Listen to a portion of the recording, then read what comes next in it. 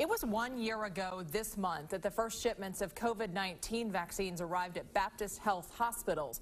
About 2.4 million Kentuckians are fully vaccinated, but doctors say that's not enough. Chelsea Jones reports.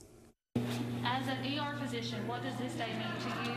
A year ago, Baptist Health Lexington employees were the first in the city to receive a COVID-19 vaccine. They've worked incredibly well against preventing severe disease. Since then, the hospital has delivered more than 40,000 COVID vaccine doses. While Baptist Health doctors acknowledge a lot has changed in the past year, they say there is still work to do. We only have 61% of the U.S. population fully vaccinated and only 53% of the population in Kentucky vaccinated, which is just not enough against this vicious virus. With COVID cases rising, health officials are worried about a potential spike following the holidays.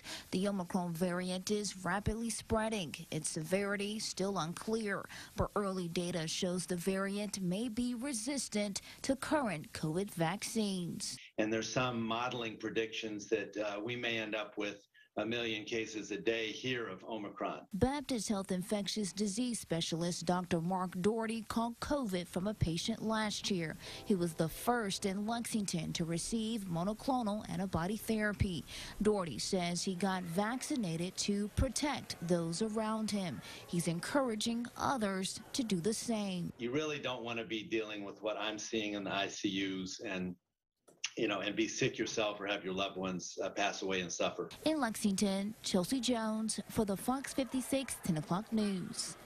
With COVID cases going up and the Omicron variant circulating, doctors say if you have not been vaccinated, you are likely to catch the virus.